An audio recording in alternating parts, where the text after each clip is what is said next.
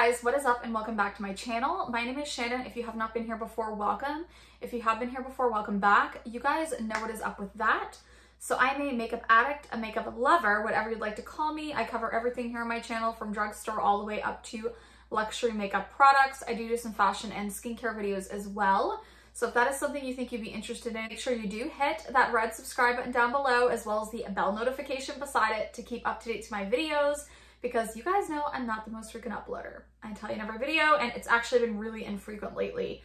We'll talk about that a little bit in this video. This is a Makeup Matters Monday, but we are going to be talking about like focusing on a foundation that I've been wanting to try, just never purchased it. So it's not brand new. I'm sure you've seen other reviews. This is just going to be a first impressions though. Like that's pretty much going to be it. I'm going to do a couple check-ins throughout the day, kind of for a wear test so you can see how it looks. But I'm going to be trying the HD Skin Foundation from Makeup Forever, this new reformulated one. I got one of these like foundation packs from Sephora, and there's definitely a shades in here that can match up to me. I think I'll mix these two shades because I am a bit deeper right now in my chest than my face, but even my face is a little bit deeper than normal. I've been out, I guess. So we're going to try this guy out. I know it's not brand new, but I want to try it. So that's what we're going to do in today's video. If you're interested, then just keep watching. Okay, so let's get into the video. So I first kind of want to talk to you guys just for a minute because I have not been filming videos really at all.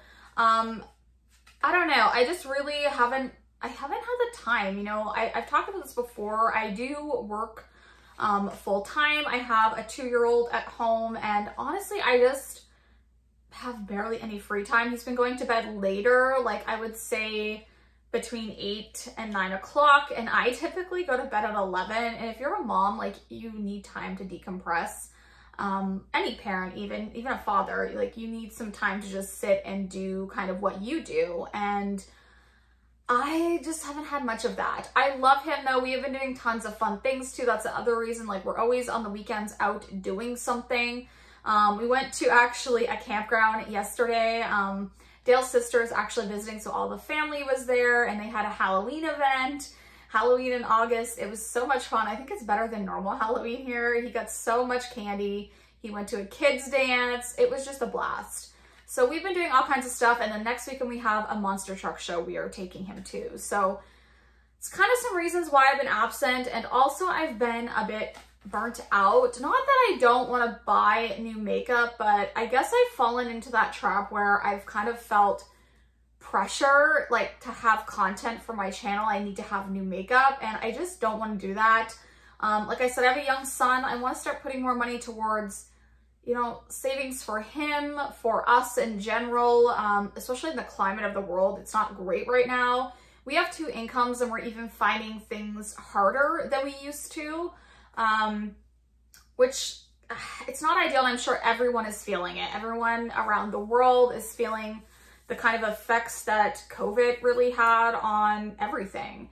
And unfortunately, I just don't want to be only buying new product all the time for my channel. I'm not monetized yet. I don't make money off this channel. And one of the reasons as well I've held off on my 1K giveaway is because I have a box of makeup, but it's at this point older. I'm not sure if I even want to give that away at this point. So I may just do like a $100 gift card from Sephora, and anyone, you know, that can get a gift card from Sephora would be able to have that. I would just send it to them as an e-gift.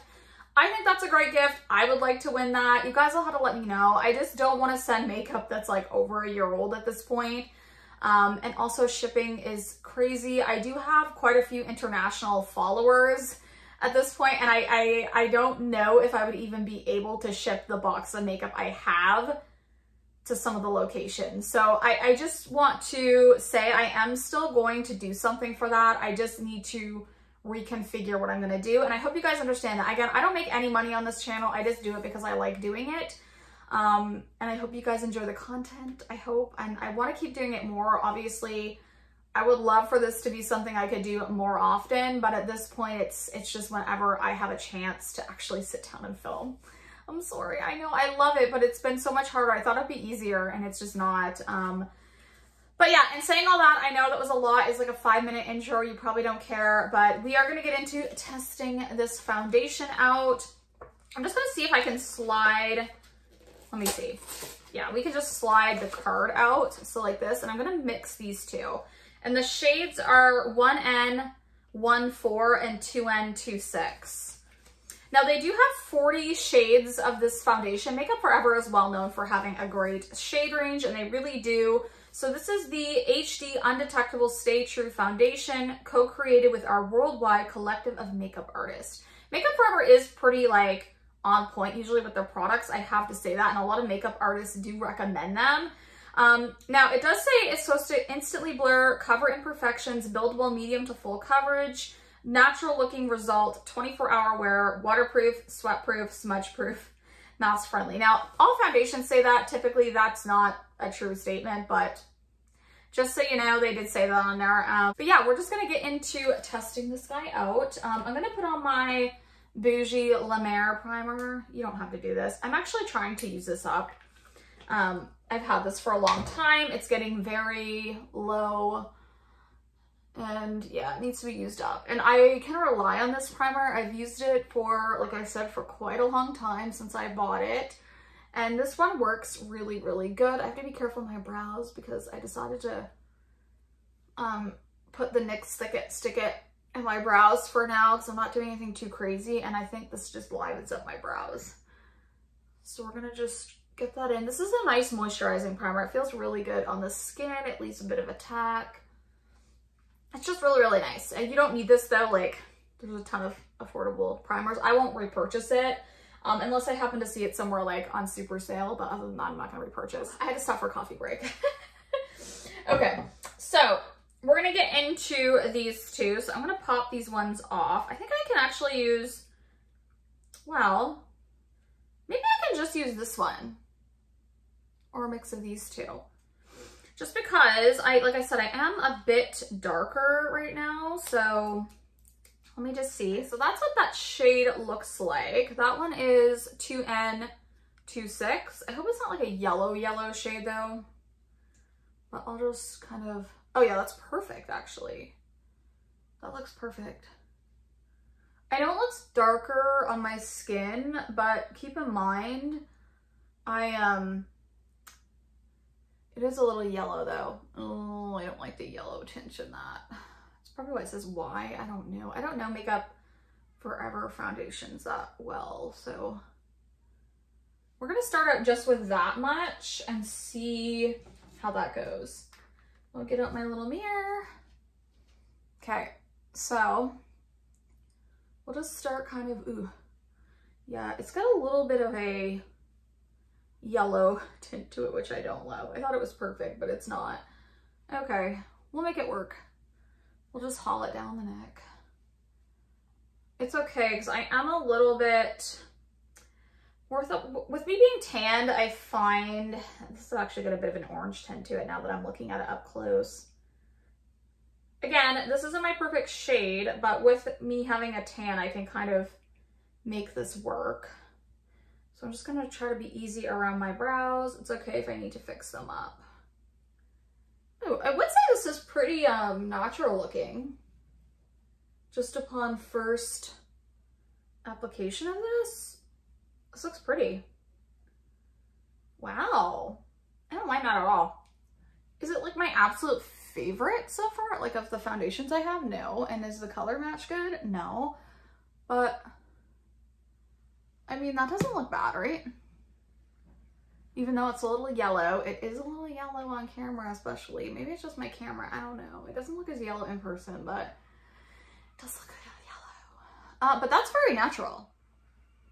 All right, it has a little bit of a glow to it, probably from that primer, but still.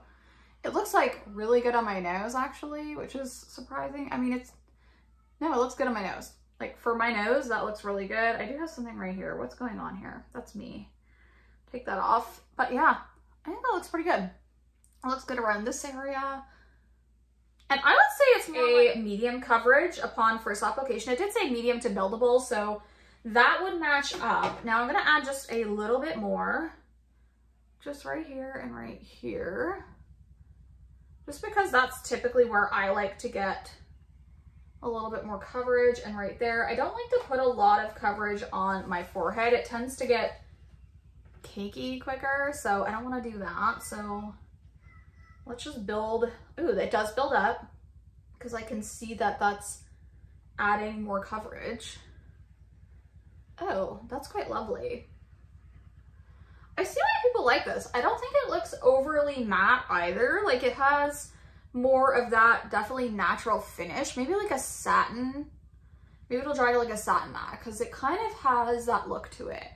Like the camera lights are definitely giving it more glow and probably the primer, and also I do my skincare. But yeah, I think it looks good. It definitely built up in that area. You can see it cover more of the redness, but I still see my skin. Like I still feel like I have my skin popping through, even though it is a bit yellow. Let's just like ignore that. But other than that, I think it looks pretty good. Pretty good so far. So I'm gonna put some concealer on and then we'll kind of come back and see how it looks like once everything is done. Okay guys, I'm back. So I went ahead and finished off all of my makeup off camera. I figured you've seen the foundation up close so you kind of like had an idea of what it looked like and all that kind of stuff. And I just wanted to finish it off while I had time. It's looking really beautiful. I'm not gonna lie, it looks really, really nice so far. Like, yeah, like I don't see anything that really looks that bad. Now I did use the Dior powder, no powder over top. I always set my foundations though, so I typically do even for these videos. I know some people don't like that, but that's how I do my makeup. So I'm gonna do what I want to do in my videos. But typically I actually have been using the One Size powder from, who makes that? Patrick Star. But I didn't use that because it's a heavier kind of powder foundation. So I just went with the Dior powder, no powder. It's kind of a lighter powder. I thought it would be good to set and not really do a lot to the product. But I think it looks really good. I will say up here, maybe a little bit, it's kind of emphasizing my fine lines, but that does happen to me. But we'll have to see how it looks throughout the day. I hope it doesn't get like drier, because I probably won't like it then if it gets too dry like around this area. But around my nose and stuff, it looks great. And around here, it looks great. So it'll really be just seeing how this wears throughout the day. I will do a couple check-ins with you guys before I finish off the video. So far, so good on this Makeup Forever HD foundation. I'm liking it so far. Okay, so we're in natural lighting now, so you can really see what the foundation looks up close. Just in front of my back door, there's like a full window on it. Doesn't it look nice? The shade's a little off, but it's not bad. I made it work. Yeah, it looks like really good right here. I'm quite impressed. It is definitely more of a, maybe like a satin matte, but it does have more of a natural look to it, which I like, although I did build it up. So you could make this like a lighter coverage foundation, but so far it looks really good. It's really gonna be how this holds up. If it gets more matte, I may not like it as much, but we will see. Hi guys, so I am back for the 4-hour check-in. I thought I would check in at 4 hours. I put this on, like I said, it's been 4 hours. So I put this on, why do I keep saying it? I put this on at around 11. I think I finished my makeup and it's now 3 o'clock. So I thought I'd do a little check-in. So let's just bring you in a little closer. Honestly, it looks really good. It's a little bit of settling here, but this is like very minimal for me. The nose is looking fabuloso. I mean, I would say here, you can tell it's matte, I guess, like right around here. I feel like I can tell it's matte. I think next time I will actually like not build it up as much, because I feel like sometimes when you do that with foundations, it tends to kind of crease more in lines, but it's not bad. It looks pretty good. It looks pretty healthy. Yeah, and the forehead, I mean, again, you can see my forehead lines, but like almost any foundation you can, they're like forehead lines. I mean, I try to hide them, but there's only so much that I can do. But overall, I don't know, there's nothing worn off. It is a little bit like right here, do you see there's a dry patch? Because it is a little bit matte, you can see that there, but other than that, it's looking pretty good. We'll check in again in a few hours. Okay guys, so it is now my 6-hour check-in. It's getting a little bit darker outside, not gonna lie. It still looks pretty good though in the camera. I'm still standing kind of in front of my back window on my door. I did wash my hair, so that's why it's wet. I figured I would do it while the baby is out. He is with my husband driving around sleeping, so he took him to have a little nap, but honestly, it hasn't really changed much. It really hasn't. No, honestly, I can't say anything bad about this right now. Like, it has not changed. The coverage is really good. Even where I got some water, it came off a little bit, obviously, because I just washed my hair, but I can't hold that too much against it. Again, you can see it kind of in my lines, so I feel like this one, if you are someone that's super dry, you may not like this. I think it does have a bit of more of a matte dry down after it's like set down. It is a satin more so, but I don't know. I think it looks pretty skin-like, even though it does have, like I said, around here, you can tell I have makeup on, obviously, and there's some creasing, but nothing major so far. I'll keep leaving this on, but so far I am really liking this. But I will give you my final thoughts here in a few hours. Okay guys, so I'm here for the final check-in. It's been 8 hours, so a little shorter of a wear test, but I kind of want to get this one done and try to upload it for tomorrow on Monday. So we're just gonna kind of zoom in here. So it's definitely like right here. You can tell it's like sunk into those lines here where my smile lines, but not anything too badly. I think it still looks good on most of my face. It has come off fully around here. Again, I did wash my hair, so I can't really blame it on that. I'll have to keep trying it, but I don't think it's the fault of the foundation.